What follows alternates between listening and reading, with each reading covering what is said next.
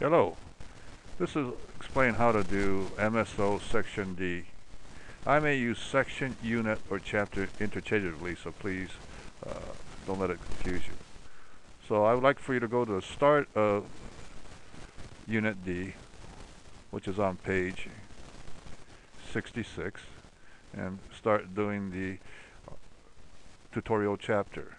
You will need to use this file since this is not the first exercise in the Word section.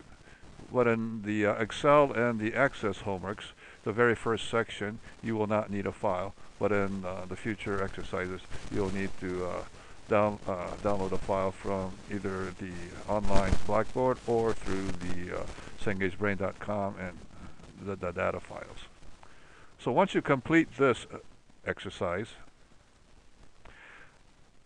you don't need to upload this, but then I would like for you to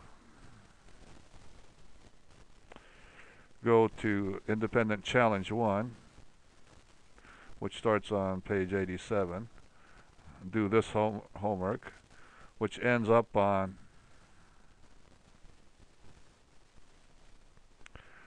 step M here. Okay, so just go through and do through step M. You're not expected to do the advanced challenge exercise. Then once you finish it, save it, title it with your name and what the homework is, and then upload it into the MSO Section D portion in Blackboard. Thank you.